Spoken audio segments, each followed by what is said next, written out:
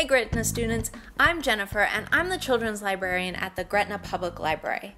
I wanted to tell you all about our summer learning program, but I still can't come visit. So I decided to make a video for you instead.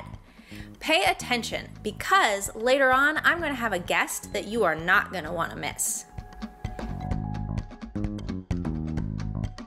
This summer we're celebrating tails and tales. That's tails like you would see on a monkey, and tales like you would read in a book. I know that many of you are animal lovers, so I've pulled out some mind-blowing facts from some of my very favorite animal books, and I'm going to start with one that is pretty crazy. Are you ready? Wombat poop is shaped like cubes. Isn't that bonkers? Just imagine every time you had to go number 2, you pooped out dice. That would really change your life, wouldn't it? I got that fun fact from What Do They Do With All That Poop by Jane Kurtz and Allison Black. Poop talk aside, we are excited about all the things that are going on at the library this summer. Everybody's invited to participate in our reading program, and you don't have to have a library card. Just sign up online, track your reading, and then you get to earn prizes from businesses around town. I've heard rumors this year about pizza and sunglasses and suckers and even money. And then, at the end of the summer, if you have been reading that whole time, you get to pick out 2 prize books to keep. All right, are you ready for your next fact? Here it is. The tongue of an anteater is 2 feet long. That's like the length of your teacher's arm. Hey teacher, stick out your arm so your kids can see how long 2 feet is. Don't worry, it's fine, I'll wait. Do do do do do do do do do do do do do do do. It's pretty wild, isn't it? That fact came from Actual Size by Steve Jenkins. We want everybody to read in the reading program this summer, but we have some awesome events coming up as well.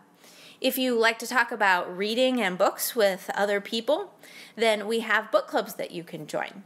We have a family book club for everybody in your family, but 3rd, 4th, and 5th graders, we have a book club that is specially made for you guys as well. If you like to make and do stuff, we'll have kits that you can pick up. Each kit will have a craft and a recipe and different activities, a list of books, all sorts of things.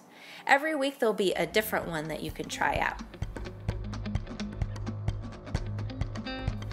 Okay, it's time for our next fact. All right. Ugh. Great white sharks can smell blood from 3 miles away. 3 miles! That makes me really glad that Nebraska is more than 3 miles away from the ocean. Ugh. I learned that fact, that terrifying fact, from Totally Wacky Facts About Sea Animals by Carrie Meister.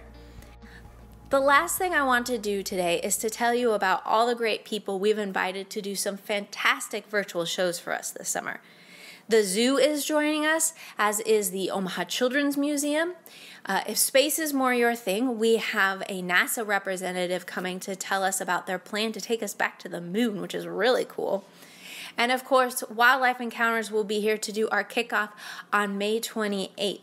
And in fact, I invited Kip here today to introduce us to one of his animal friends and to give us our last fantastic fact. Awesome. Hi, Kip. Hey, how's it going? Good. How are you? Not too bad. I see you brought us a friend today. I did. This is my friend Boomer. He is a red kangaroo. So, of course, he doesn't look red right now, but as he gets older, he's a joey right now. As he gets older, he'll start to develop more of that red color. He's pretty small right now, but we'll see about 6 feet tall, 200 pounds for this guy when he's full size. Wow. That's awesome. Let's see, 6 feet, that's probably about how high you are, right? Yeah. Awesome. I think I'm a little under, but yeah. Wow, that's amazing. Did you bring us another animal too? I did, yes. Okay, awesome. And who is this? This is Cyrano. He is a green-winged macaw. Ooh, very good. Hi, Cyrano. His favorite thing to do is to wave. You want to wave, bud? And he can talk for us as well. He's chewing on something right now. We can see if we can get him to talk. Do you want to say hi? Hi, Cyrano. Hi. He may just want to wave.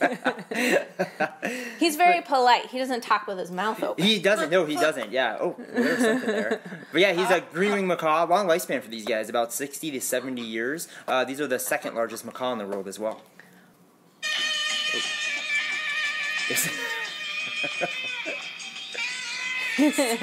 So this is Cyrano's favorite song.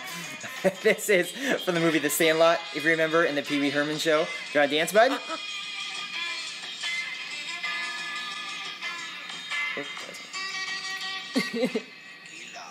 Thanks for coming, Kip. You know, we have a lot of books about birds and marsupials like Boomer, so make sure to check those books out at the library this summer. Great. Yeah, thank you guys. We'll see you guys this summer. Yeah, see ya. Want to say bye, Cyrano? Bye.